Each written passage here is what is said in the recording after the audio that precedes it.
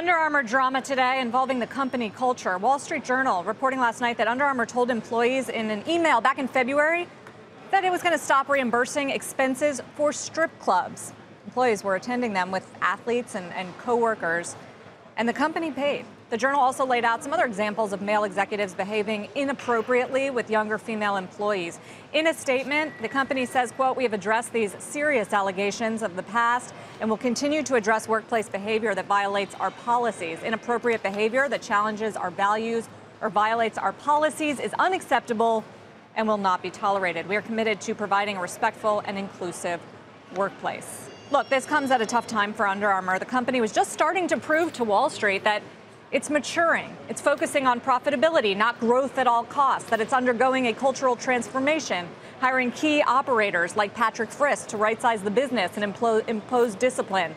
That's been the story on Wall Street. So it is a bad look, and everybody's wondering what took so long. This is 2018. But there are two important takeaways for investors here. Number one, Kevin Plank, founder and CEO.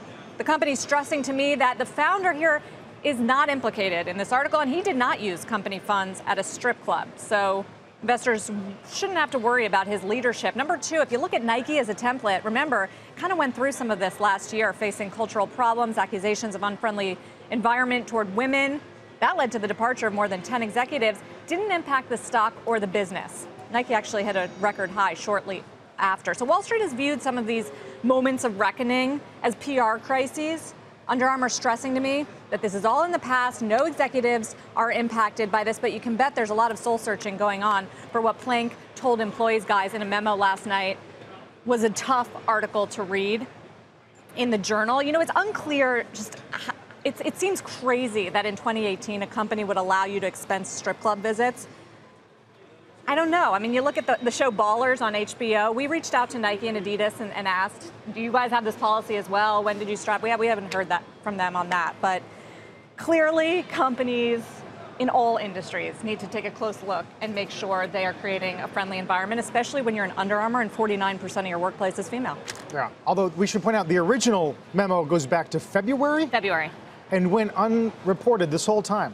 Correct. All year, yeah, essentially. Journal dug it up. The new CFO was looking at all sorts of expense policies. And again, in trying to change the culture at this company, what happened, though, it brought to light some issues with prior executives and sort of bad behavior with the company. And that's what's being talked about today, and clearly impacting the stock. You know, negative headlines, PR risk. Yep, it's had a nice run here last couple of weeks. Yeah, it's up 100% in the last 12 months.